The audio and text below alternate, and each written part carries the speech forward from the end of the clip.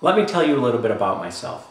My dad was a TV personality and I minored in theater, so I learned how to tell stories. And that's what I've done for my professional career. Tell great stories. Because that's what people take from great experiences and that's what people share. I'm very passionate and very driven about my craft.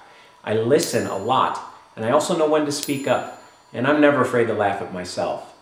Now at this point you're thinking this experience is going to be great for you or doesn't quite relate to you. If it works for you, that's great. If not, don't be discouraged. My experience has taught me to adapt to any situation to be able to do great things. If you'd like to learn more about me, click on one of the links you see here.